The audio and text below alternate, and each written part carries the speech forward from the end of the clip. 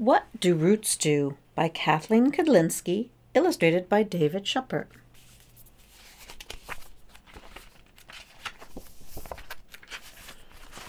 What do roots do for their plants up above?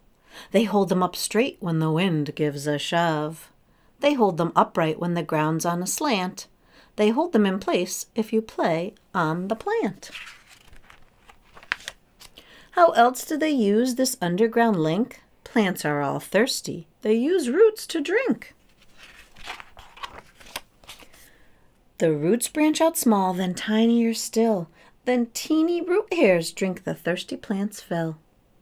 Roots suck water in, then they send it up high, through tubes far too tiny to see with your eye. Water flows up through the rootlets, then taproots,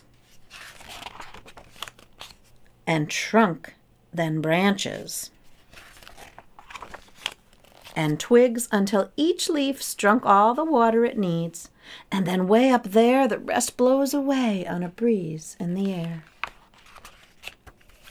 Palm, pine, or maple, it always is true, half of the tree will be hidden from you. Shadowed by treetops, green ferns and moss grow, so do their roots in the darkness below. In sunny yards full of grass, weeds, and clover, you could see all the roots if you turned the dirt over. But you wouldn't do that. It wouldn't be wise. When you break off its roots, a plant often dies. Your garden is brightest and makes the most flowers when the roots have been watered by hose or by showers.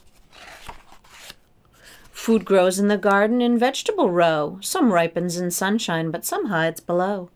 Carrots and radish, potato and beet, the underground root is the part that we eat. The roots of a cactus spread far to the sides, or reach deep in soil for water that hides.